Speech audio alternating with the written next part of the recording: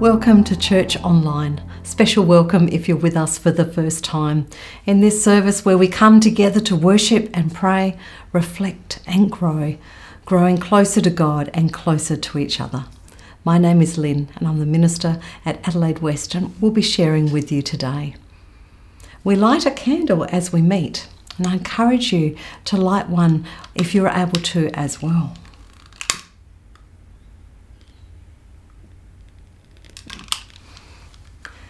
It reminds us that Christ is the light of the world and shines in the shadows of our lives. We finished our Beyond Our Walls series in March and there's a bookmark that summarises the series, and if you would like a copy of it, please email minister@awuc.org.au and we'd love to send it to you. If you live in Adelaide, next Sunday, Churches Together SA has organised a Palm Sunday Peace and Justice Walk, starting in Victoria Square at 2 p.m. It is the churches in South Australia gathering together to walk in unity. After the message today, we'll be sharing communion, so you might like to have some juice and bread or crackers ready for that. Today and this season of Lent, as we prepare and reflect on the journey to Easter, we sing together, "There's a wideness in God's mercy, like the wideness of the sea."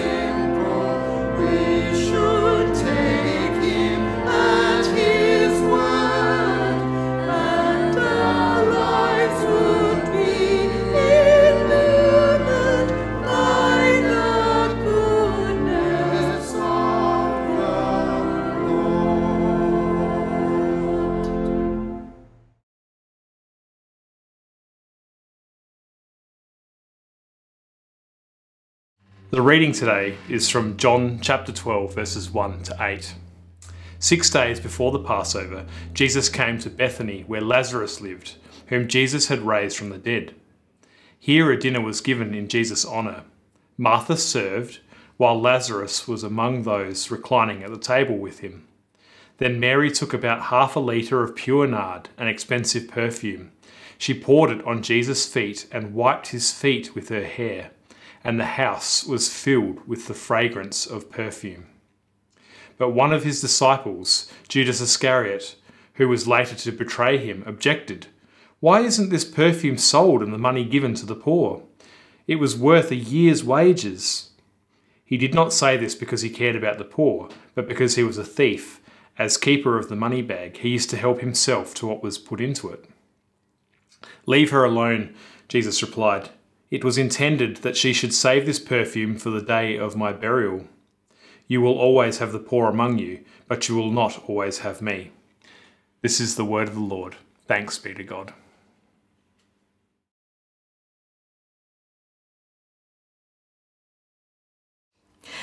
Extravagant.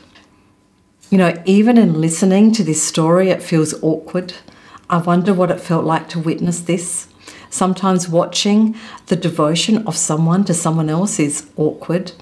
Sometimes seeing someone who is completely one-eyed or over the top devoted to a particular football team or an organisation or a political persuasion can seem almost awkward to watch.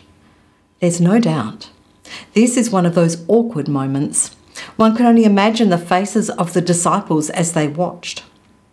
All 4 Gospels in the New Testament tell this story of a woman anointing Jesus. But John goes one step further and names her. It is Mary. They are in Bethany. It is 2 miles from Jerusalem, and it makes sense for Jesus to stay with friends as it's only 6 days before the Passover. And at that time, the number of people in Jerusalem swelled for the Passover. Jesus is with his disciples, as well as the occupants of the house, his friends, Lazarus, Mary, and Martha, brother and sisters. The men were reclining around tables, and one imagines talking and banter and chatter together. Perhaps some bewilderment. They know something is about to happen, but they don't know what or how or when. We see the sense of community of this meal in this painting, showing the hands of the disciples. While Martha serves the food and drink, Mary pours expensive perfume on the feet of Jesus and then wipes his feet with her hair. This is spikenard.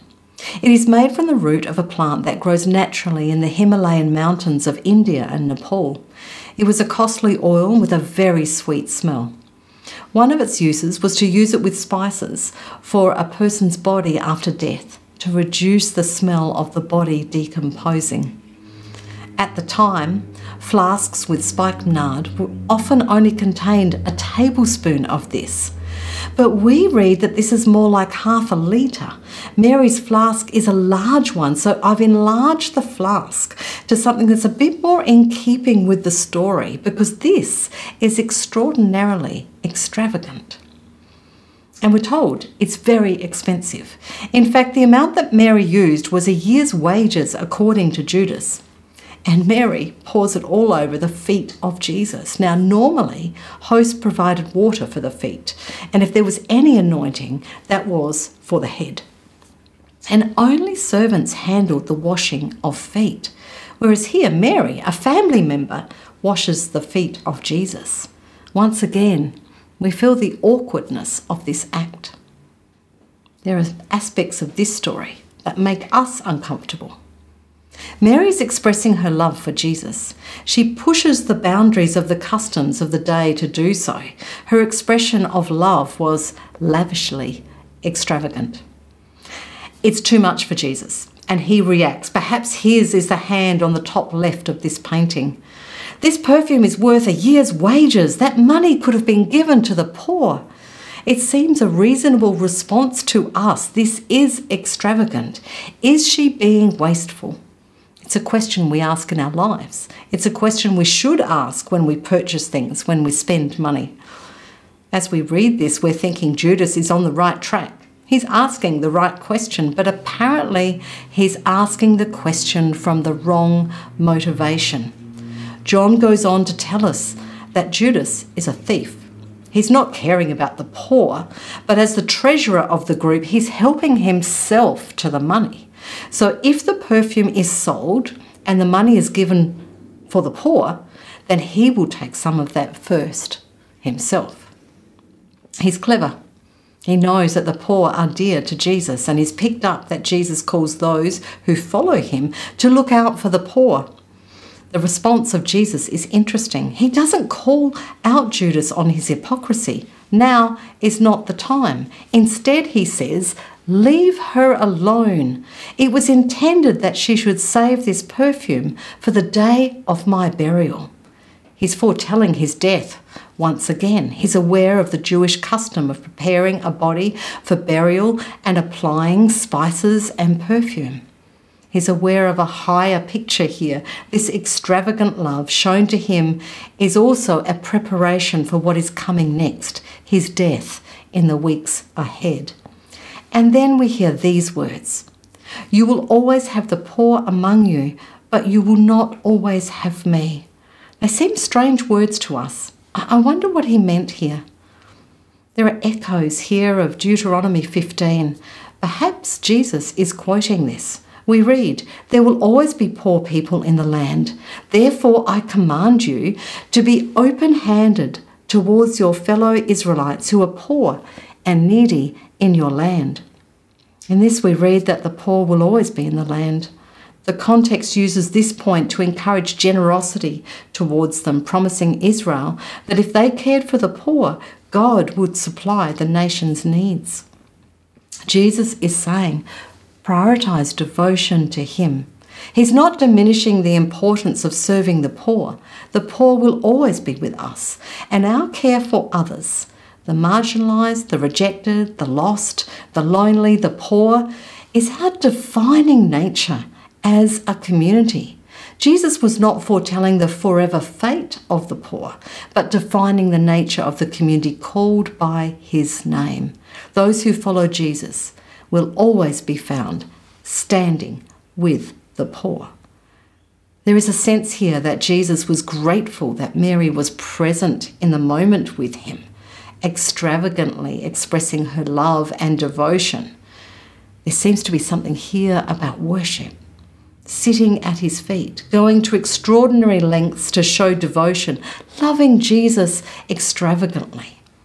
Are we at the feet of Jesus? Are we showing Jesus extravagant love? Are we present in the moment, open to God's leading? What are our motivations in this? What might this story say to us about our own discipleship? We can be inspired by the extravagant love of Mary for Jesus and be reminded of our motivations and what they say to us. Jesus came to minister to others and yet became the one ministered to in surprising ways and by surprising ones. And this reveals to us the possibilities of God's grace and love to each one of us. Remember how the fragrance filled the room, the smell of extravagance? Jesus gives us extravagant love by the giving of his life. And as we, in this time of Lent, turn our thinking to Easter, preparing ourselves and reflecting on what Easter means to us, the death and resurrection of Jesus and what that means to us, what our response is to the extravagant love of Jesus in this time. And as we do that, remember what Mary did and what Jesus said.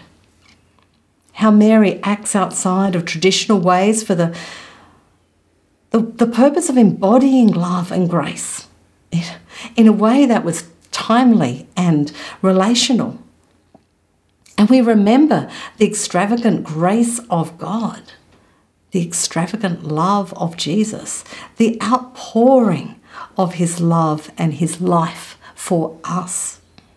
We commit ourselves to loving others extravagantly. This week, how can you give generously to someone or volunteer generously to help others? We realise again how God's abundant love and generous grace goes far beyond what is practical and reasonable, unmerited and undeserved, beyond our comprehension. To finish, I'm going to read a beautiful affirmation that was written by Bruce Brewer. We believe in the debonair God who clothes the wildflowers, dressing them so superbly that they outdo Solomon in all his glory, who is the true friend of all creatures, great and small, who feeds magpies and laughing kookaburras and even doleful ravens and drongos. We believe in the God of Christ Jesus, the source of abundance, full of grace and truth. We believe in the extravagant God who turns the other cheek, goes the second mile, turns water into the best wine, brings healing with his every touch, and who welcomes a woman's love as she fills the house with unforgettable fragrance. We believe in the faithful God of Jesus Christ, who sweated blood in an olive grove and kept the faith to the very end. We believe in the redeeming God who spared no cost, forgave even his brutal crucifiers, had time for a dying thief at his side, and who on the third day did a thing so prodigious that even his friends were dismayed with joy. We believe in the God of Jesus Christ, the source of abundance wherever we turn and no matter what we do. Amen. The extravagant love of God leads us to extravagant worship of God and extravagant giving to others.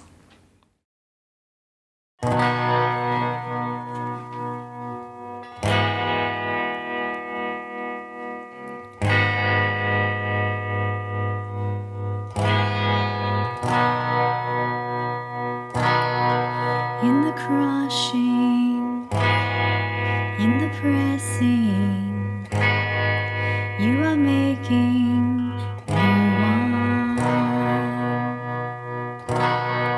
In the soil I now surrender,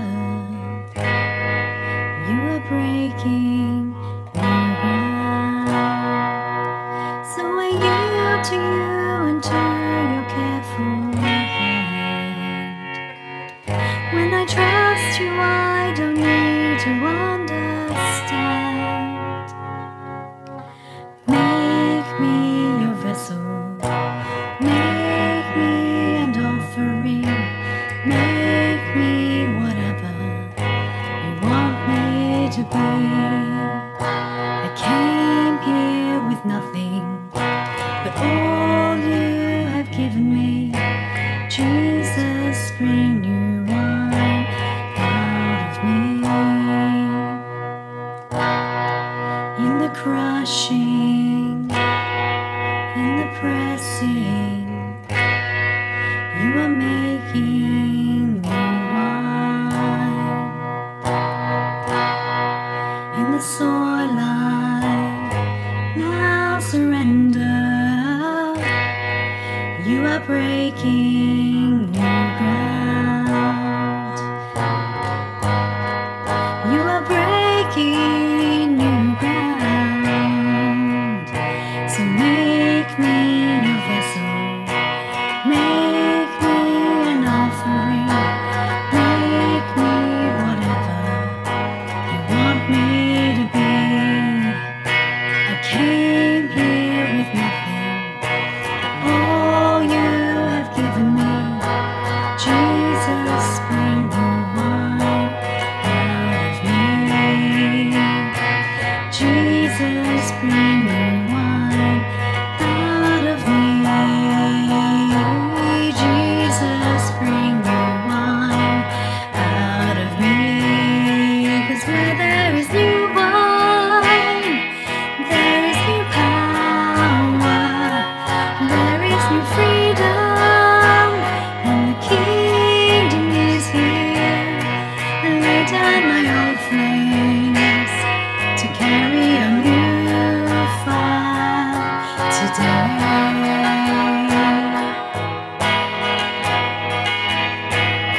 'Cause where there is new wine, there is new power, there is new freedom, and the kingdom is here. I lay down my old flames to carry a new fire today.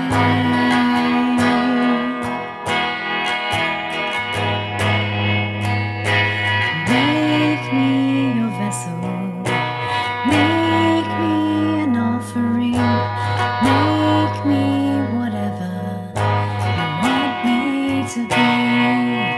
Lord, I came here with nothing, but all you have given me. Jesus, bring new wine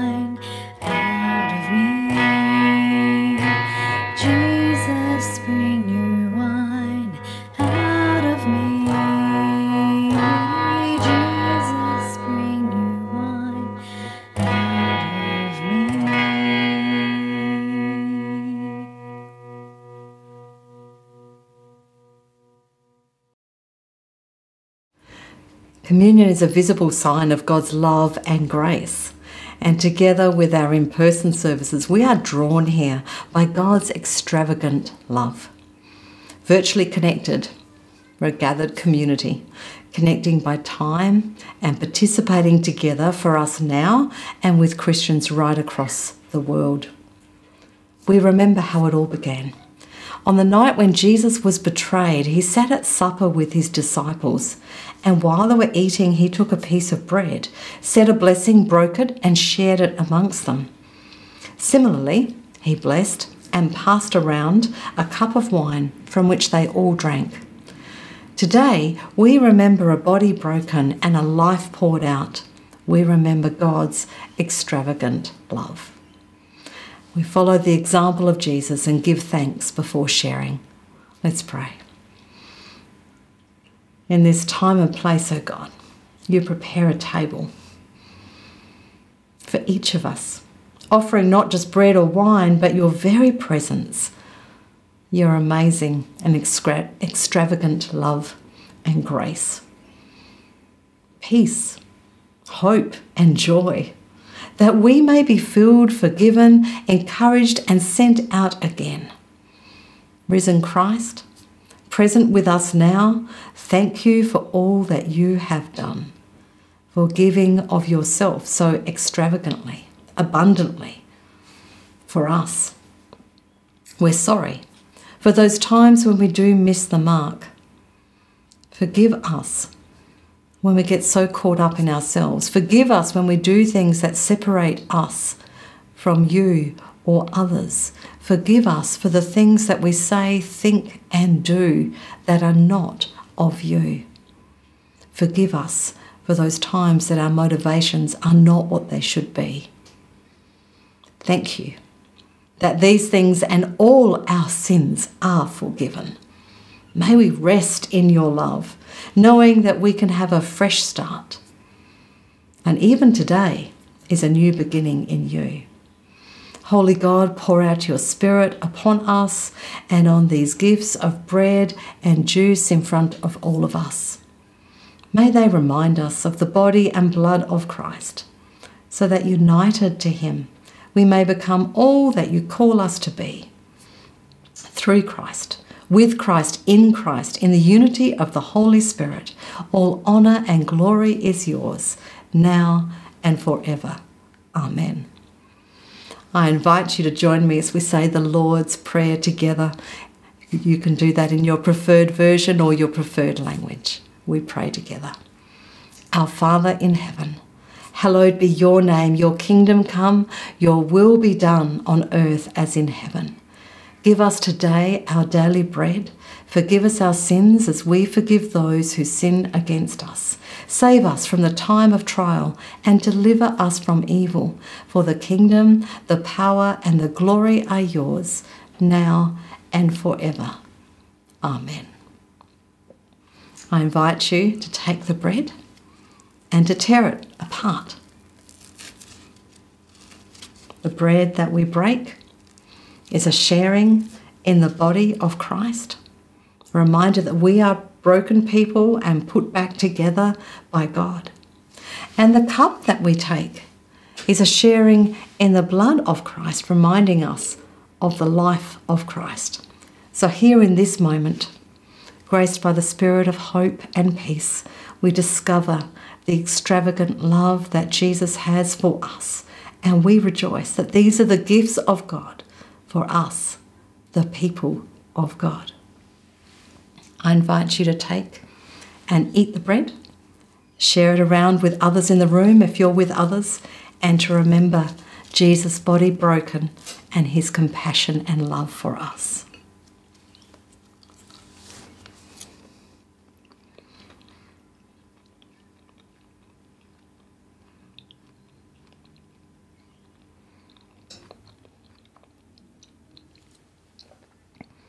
And we take the cup and we remember the life that Jesus lived and the life that we are called to live.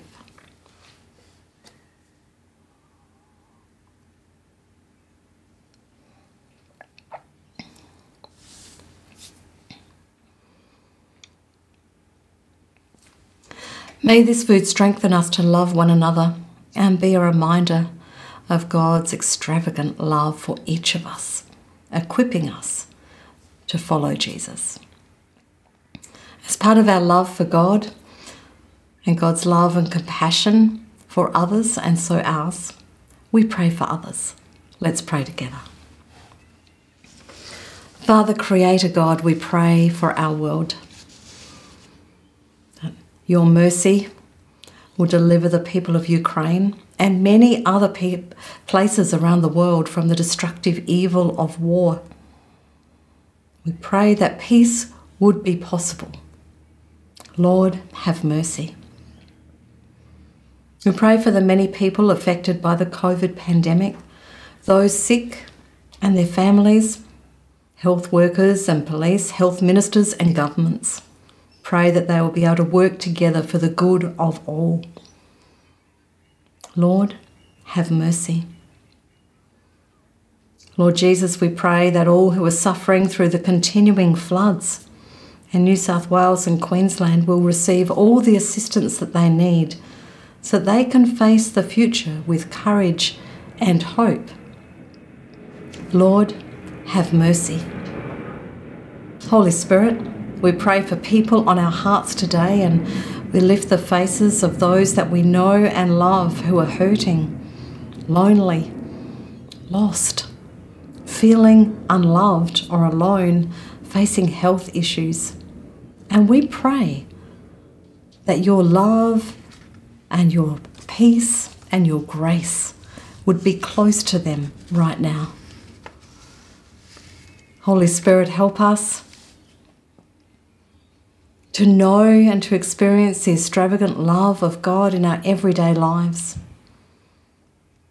Help us to worship extravagantly and to give to others with extravagant love. We pray our prayers together in the name of Jesus, who holds us close and brings us near in the power of God's love. Amen.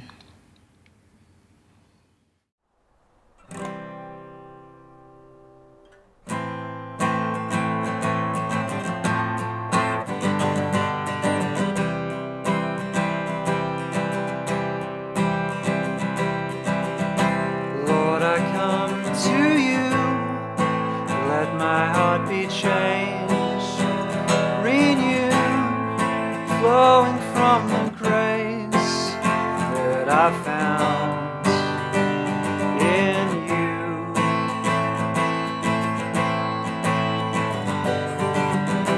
Lord, I've come to know the weaknesses I see in me will be stripped away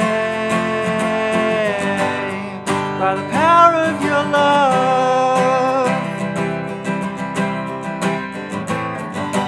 Hold me close, let your love surround me. Bring me near, draw me to your side.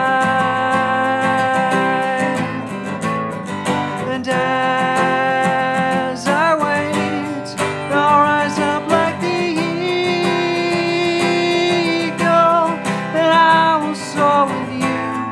Your spirit leads me on in the power of your love.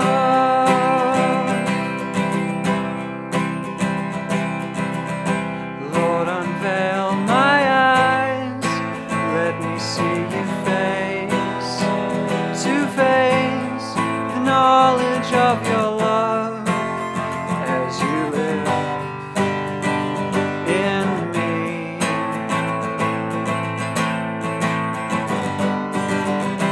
Lord, renew my mind as your will unfolds in my life, in living every day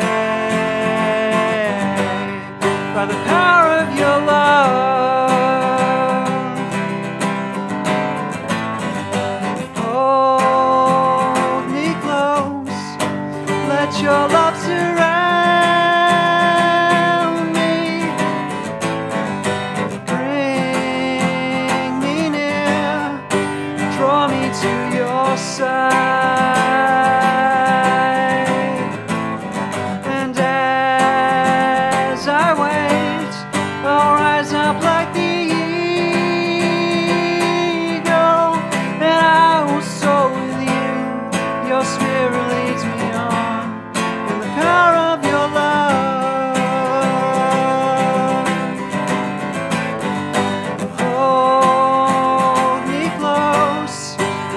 Let your love surround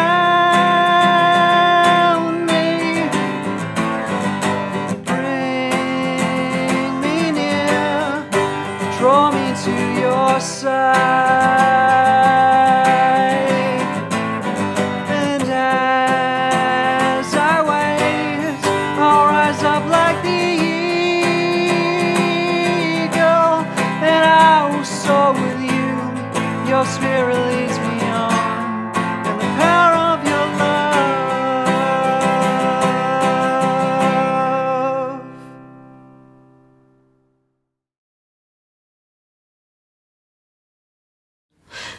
Thank you for joining us today. We hope this service has brought you hope. If you would like prayer, please send us an email. We'd love to pray with you, or if you're watching live, press the prayer button.